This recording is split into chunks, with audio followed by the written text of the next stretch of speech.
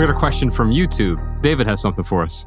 I have loads of nice clothes, but I end up wearing my old clothes instead because I'm scared of ruining the new ones. It's always on my mind when I try to put them on, and it's starting to impact my mental health. How do I get rid of all the old things and start wearing all the new things without worrying about what happens to them? I'm thinking about fear here because essentially you're afraid of something happening to these new nice clothes, right? And I get that. I've owned something that I put in my closet and I'll try it on and I'm like, ooh, but I don't want to wrinkle it up. It's like, well, wait a minute. Fear is merely a byproduct of the ego, right? And so the ego is what? Telling me a story about the thing. It's telling me to be afraid.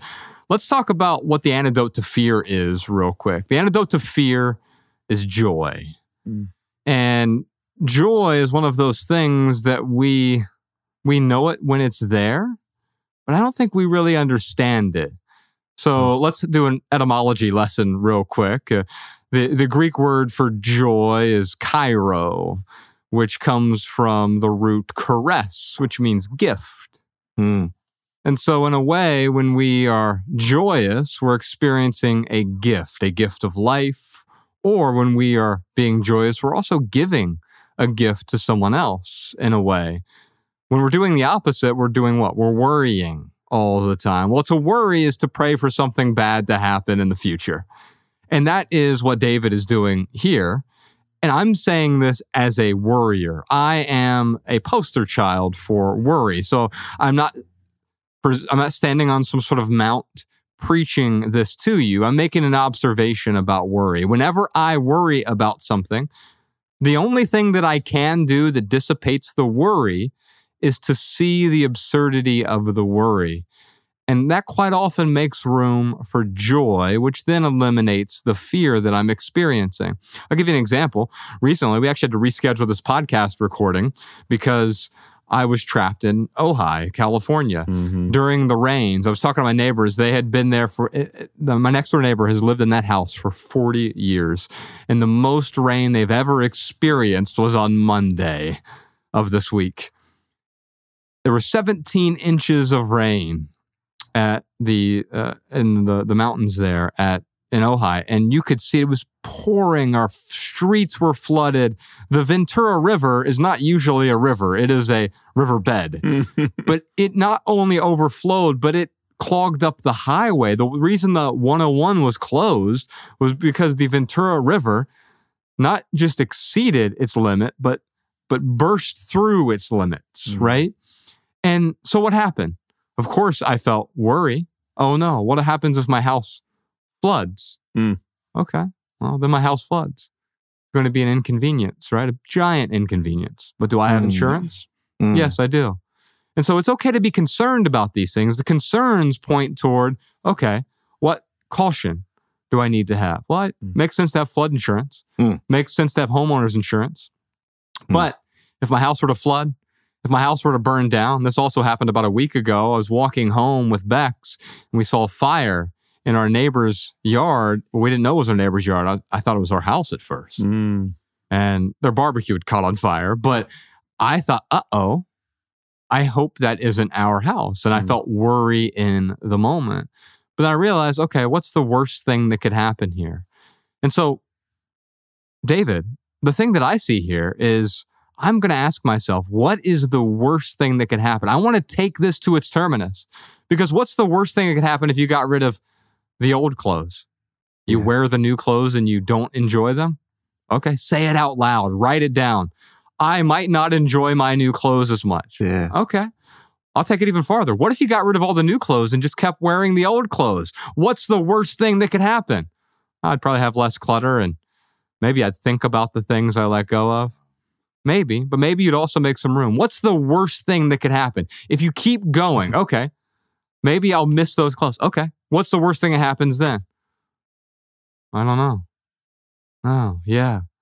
There is no worst thing that's going to happen here. And if you take that fear, that worry to its terminus, you'll realize that the thing you've built up in your head is absolutely absurd and you can let it go because there's nothing to actually be worried about.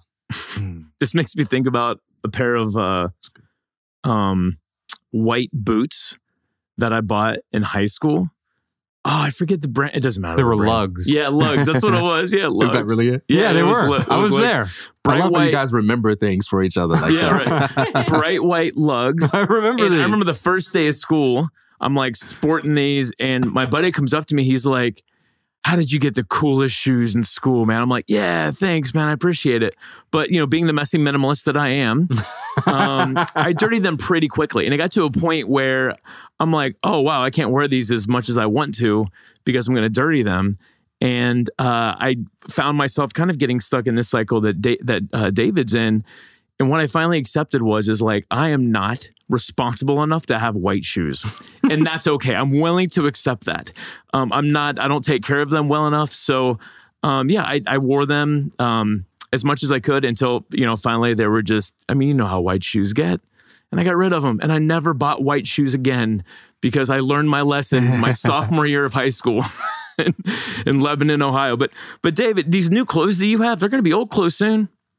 Soon enough, they'll be old clothes. So wear them while they're new. I think clutter is a concept that not only applies to things that are useless, but it also applies to things that are useful in a way that distracts from the life we really want to live. Imagine if I'm addicted to a video game and, I play this video game 12 hours a day. And every time I look up, I think, oh no, that's not what I wanted to do with my time. That video game was useful.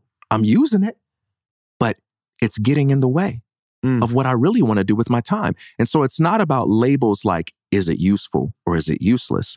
It's about the experience of meaning. It's about that adventure of being alive. And someone else may be able to point to my experience and say, well, that's a useless thing. You should get rid of it, but maybe it creates value for me. Or someone may look at something else in my life and say, oh, that's very pragmatic. Everyone has one of those. Keep it around. But maybe it gets in the way of what I want. And for me, it becomes clutter. You don't want a life that you can justify by appealing to fancy labels. You want the experience of meaning.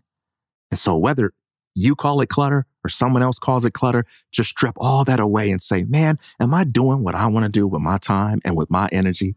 Am I experiencing the life that I want to live? Am I wearing what I want to wear? Or is this stuff simply getting in the way? Did you enjoy this standalone Patreon highlight? If so, you can listen to full episodes of the Minimalists private podcast available exclusively on Patreon.